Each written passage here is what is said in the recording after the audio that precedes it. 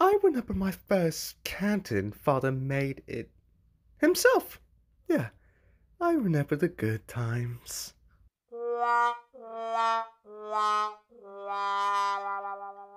Are you really sure, Stolas? Yeah, that was... know what? Just forget about it. You're cool.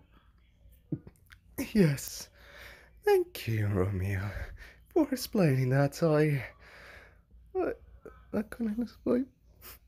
I need to go to my room, okay? And I'll be back in a moment. Love to stay and chat, but I'm bringing taking out tonight. I open the window and give the gutman a clear shot because I want to see this bloody bastard stay on the ground.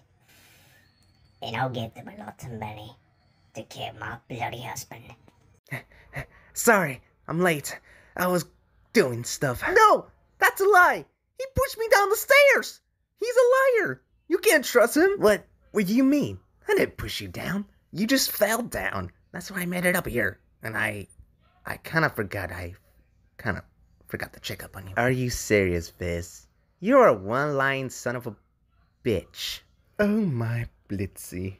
Look at you. My cute little face. Those beautiful eyes. Beautiful I see, my love. Yeah.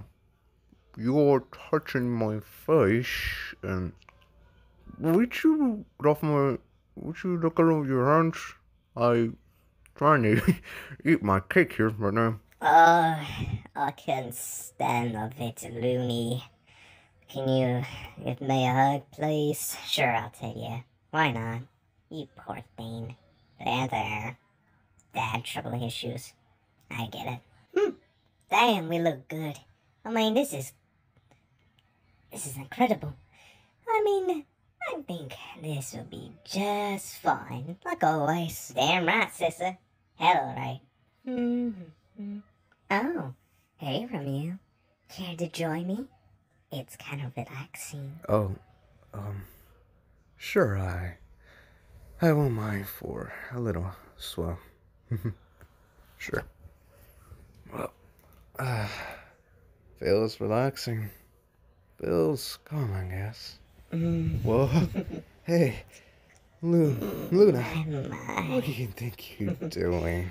A big boy has abs. And ooh, a ice cream. A big one. For me. Well, if you're talking like that, then I won't mind for a little fun. Good boy. Now, sit, relax, and let me do the honors for you. If you insist. I haven't had sex in a goddamn water with someone.